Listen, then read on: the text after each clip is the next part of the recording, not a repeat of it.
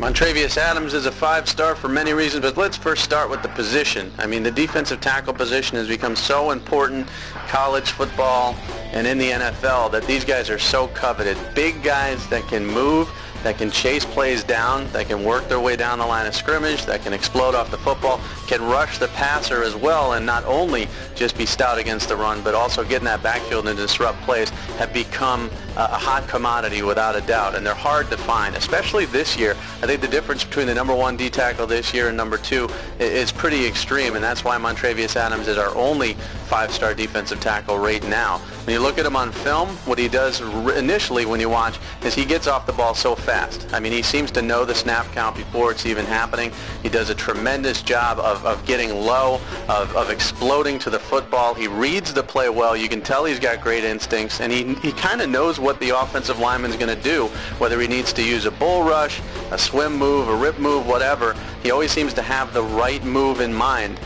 They try to chip him. They try to go low on him. When they do get him to the ground, he gets up very quickly. So his agility, his speed and quickness is also impressive. And I like the way he pursues, not only in the pass game, but also in the run. You know, he can run plays down.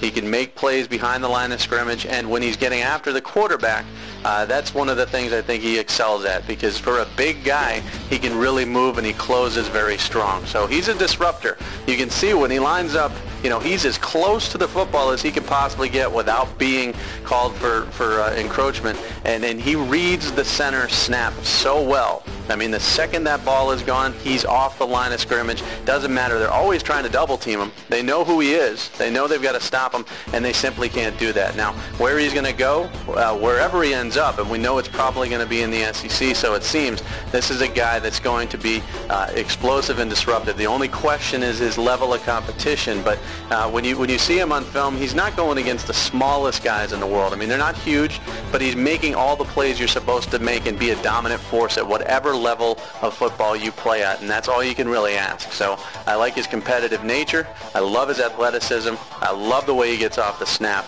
and really has a good instinctual read for what's going to happen and reading the play and not misdirecting a lot.